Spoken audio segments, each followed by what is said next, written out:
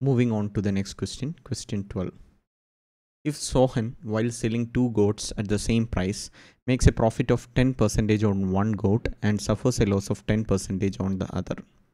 So he makes a no profit, no loss. He makes a profit of 1%. He suffers a loss of 1%. He suffers a loss of 2%. These are the options. So this is a tricky question.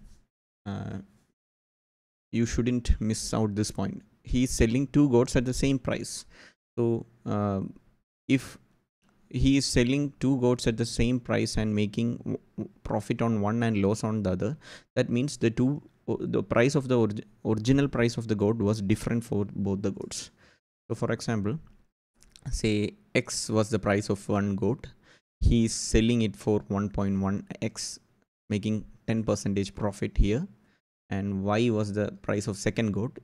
He is selling it for 0.9y, making loss of 10% here. So it is given this 1.1x and 0.9y are same. This is equal.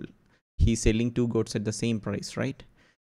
So his initial investment was x plus y, and this sum is his final selling price. So what percentage is that is the question. So instead of working with percentage, there is one trick that you can work with numbers so that it is less confusing for a lot of people. You can do directly with this x and y and percentages, but I think the working with some absolute numbers makes it easier. So in this case, if we want to find x and y, so when we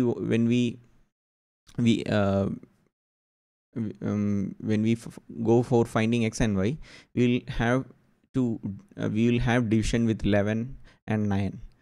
So one trick is, in such cases, we can assume the original selling price as a random number that is divisible by both 11 and 9. So 11 into 9, say 990. So how did I choose 990? 11 into 9, which is 99. So 990. So to get a whole number, I just randomly chose. He sold his both goats at 990 rupees. So we know that 990 is 1.1x and 990 is 0.9y. So now we can easily find x. X is nothing but 990 by 1.1, or this can be written as 11y into 10, right? So this becomes 90. So we get x as 900. Similarly, y, if you find out 990 by 0.9 equal to 990 by 9 into 10, so 11, or we have 1100 as our y. So we got our x and y. So x plus y becomes 2000. So 2000 is x plus y, which is the original price of two goats. He sold, we assume 990 is the price at which he sold both goats.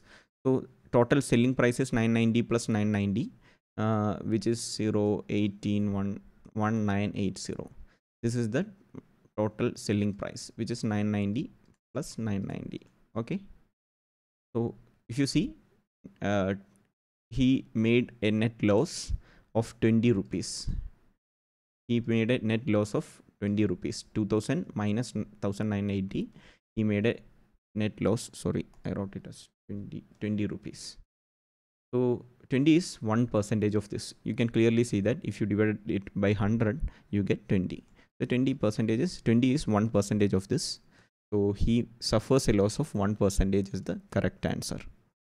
So as you can see, when you work with numbers, you can quickly divide and find out that percentage easily. So you don't have to write all these steps so explicitly or so well-defined steps. You don't need it in exam hall, so you can quickly work it out with at the side and at a very faster pace than this. So I hope you understood. He suffers a loss of 1%. So one common mistake a person could make is he could miss out. That person could miss out that he is selling 2 goats at the same price.